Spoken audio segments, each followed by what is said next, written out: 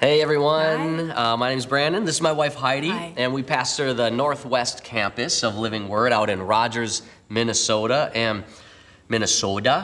Actually, we meet at a movie theater, so we got shut down real quick.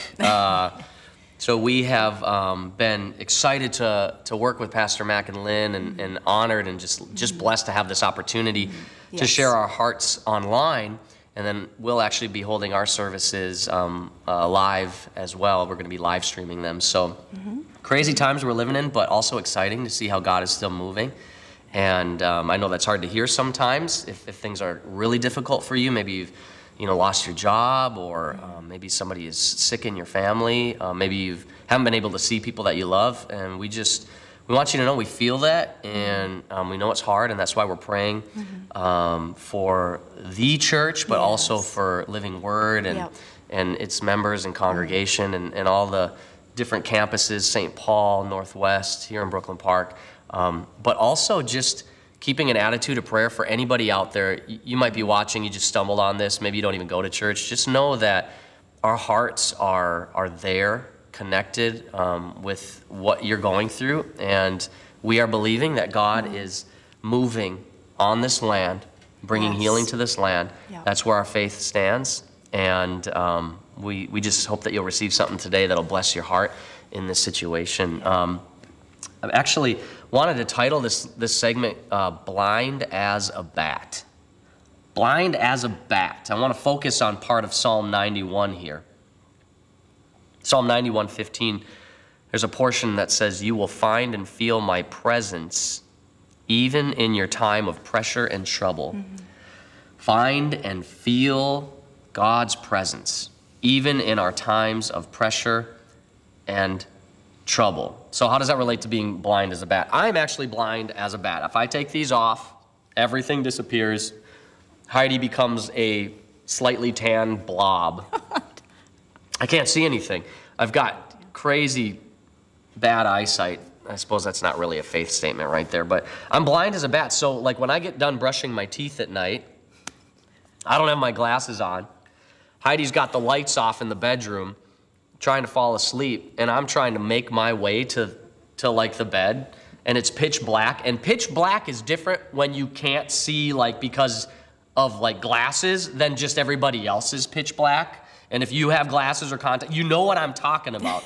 It is very, I can't just like not see, like I can not see. So I'm doing like the, reaching around. This is like every night. I don't know, we should figure out something different bedtime routine. But seriously, like darkness is like darkness for me. And interestingly enough, we kind of joke about this, that weakness that I have, that blindness that I have, I'm not blind, that vision issue that I have has made me stronger in other areas. So for instance, I have like a freakishly good sense of smell, like for real, freakishly good sense of smell. And then also like hearing, like I have like bat sonar hearing. It's really weird. Like I hear everything. Like I'm the guy who sleeps with like the professional swimmers wax earplugs in, so I cannot hear anything, but then I still wake up because I hear stuff. So it's so weird, because I've kind of like just determined that these other senses that I have are heightened to make up for this blindness, this lack of good vision. So let's relate that to Psalm 91:15. You're like, yeah, finally. You will find and feel my presence even in your time of pressure and trouble. So pressure and trouble, you could say, are weaknesses. It's a time of weakness when we're under pressure or we find ourselves in trouble, kind of like we are right now in our nation and in the world. So maybe those weaknesses heighten our awareness to something or someone else. Maybe like our sense of blindness in this time of crisis, we can't see what's coming next. We don't know what's going to happen next. Maybe our sense of blindness during this crisis is enhancing our ability to hear the Lord, to hear better, clearly, what he's saying, what he's speaking, what he desires to see come through this, to hear God's voice and really to feel his presence. Just like, okay, so feeling around the bedroom, after I do that enough times, because I can't see, I know where everything is now. You know what I'm saying? Mm-hmm. I mean, do you know what I'm saying? You have something to add to this? Or? Yeah. Oh, yeah. Well, I mean, I can. I just think it's so cool how in the middle of Psalm 91, it's all about how he's protecting us and all that stuff, but that there's this point that in trouble and pressure, you will find and feel my presence. So there's something that is important to his presence. And when we're in the presence of God, everything shifts. Yeah, everything changes. There's revelation, there's wisdom, there's insight, there's new ideas, there's healing in his presence. That he's making this point that in this protection chapter in Psalms that he wants to make a point of his presence. And as believers, we carry his presence with us everywhere that we go. Yeah. So like when we know that we've got this presence of God, we can release that. We can release the peace into the grocery stores. We can release the peace into our neighborhoods, into our cities, into our world.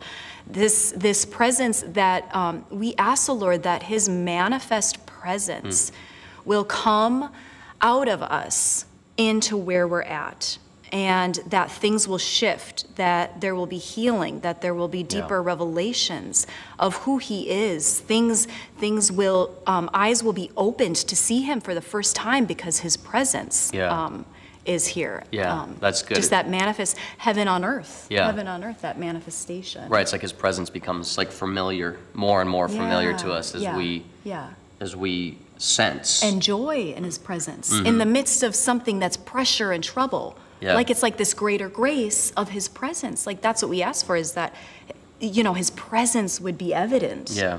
Yeah. So that things can change and shift. And because there's fullness of joy, in his presence. Yeah. And I think the more we practice just being aware of his presence, it becomes second nature. Like I was saying, with the more I've walked from that walk of death, from the bathroom to the bed, and it's pitch black, it's like I can feel, I can sense when I'm getting close to the bed, when I'm getting close to the nightstand. I mean, there was a million times where I've knocked over the lamp or stepped on a Lego or ran into the corner of the nightstand, of course, but after doing it enough times, you can just kind of feel, you know what I'm talking about? Yeah. Like you just kind of like the sixth sense, you just kind of feel where you're at, right? And maybe God, as we are sensitive to his presence in us, as we find and feel his presence, maybe God can turn what's kind of like a curse into courage for us, to not be afraid of what we might run into. 2 Corinthians 12:9 says, "But he answered me, my grace is always more than enough for you. And my power," listen, "my power finds its full expression through your weakness." I got to read that again. "My grace is always more than enough for you, and my power finds its full expression through what? Like through our weakness, through our blindness." Yeah. And then it goes on to say, so I will celebrate, we will celebrate our weaknesses. "For when I'm weak, I sense more deeply the mighty power of Christ living in me." Not when I'm strong, I sense Christ. Not when it's perfect, I sense Christ. Not when everybody's healthy, I sense Christ. In my weakness. So it says right here, we can celebrate our weaknesses, that is actually humility. It's okay to admit your weaknesses, people. Yeah. It's okay to be worried right now, to be like a little nervous when you let your kid go outside to play with the neighbor kid. That's okay. It's okay to use like so much hand sanitizer that your food starts to taste like hand sanitizer. And you all know what I'm talking about. And you rub your eye and it burns and it's on fire and you're like, what? Oh my, right? Too much hand. It's okay. It's okay to do that right now.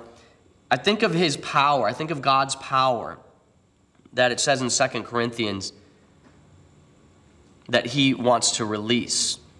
His power, it works, and it's looking for our weaknesses like water trying to find its way through rock. It's looking for that crack, that fault, that space. His power is looking for those cracks and faults and spaces so that it can work through us. And it's his power, which is the same power that raised Christ from the dead, amen, that finds its full expression in our weakness. Joshua 1:9 says, "This is my command, be strong and courageous. Do not be afraid or discouraged. For the Lord God is with you wherever you go." I feel like God's saying this to somebody who is afraid. And he's saying, wait, let me address that. He's saying this to somebody who is discouraged. He's saying, wait, let me help you. Listen. The Lord your God is with you wherever you go. Wherever you go, wherever you are right now, God is with you. In your fear, in your anxiety, he's with you. In your doubt of what's going to happen, of what's going to happen next, in those thoughts, he's with you. He's faithful. At the doctor, if you're in a hospital right now, God is with you. In your living room, in your office, in your car, in your bedroom, wherever you're listening or watching this right now, God is with you. In your weakness, in your lowest point, God is with you, just like he's there on the best of days. God is with you. He's faithful. He's merciful and compassionate. He loves you, and he is with you wherever you go. And we just want you to know that we do. We truly love you guys. We're praying, not just for our nation, not just for this church, but we're praying that as we speak, that the voice behind our voice is just ministering to wherever you're at. We don't know where you're at in all this. This may not be a big deal to you. You may be posting some funny memes and life is good and you're just waiting for it to blow over. You may be like super in faith and everything's great. You may be at the lowest point and you're worried and you're nervous and you're freaking out. You may have like self-quarantined yourself for the next, 8 weeks. God is with you.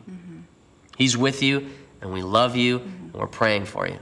Yeah, just know that we are praying for you to just really experience him in a new way that you've never experienced him before. We're praying for you every day because we love you, and we know that God's going to be doing that for you too. Yeah, thank you guys.